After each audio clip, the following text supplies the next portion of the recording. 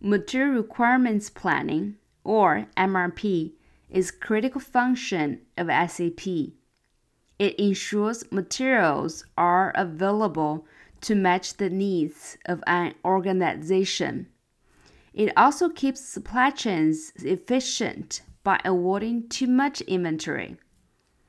MRP relies upon data from the production planning and materials management modules. Let's take a high-level view of how MRP works.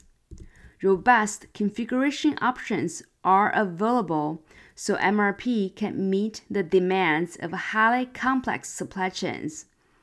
Let's focus on the high-level concept of the material requirements planning.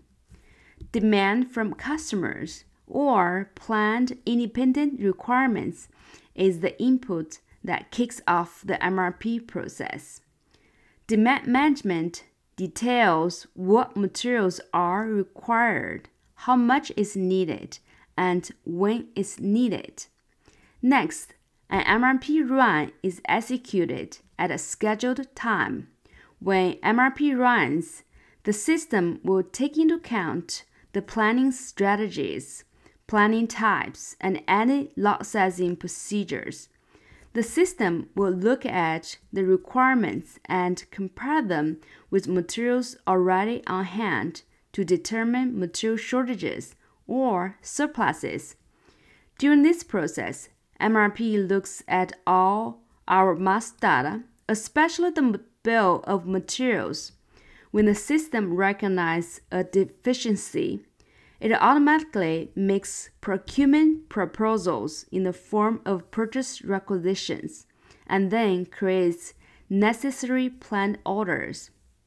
For MRP to work properly, planning data must be maintained accurately. Replenishment, lead time, safety stock, and planned delivery time are examples of planning data that need to be up to date. When used effectively, material requirements planning can keep even the most complex supply chains running smoothly and ensure we have the materials we need on time to satisfy demand.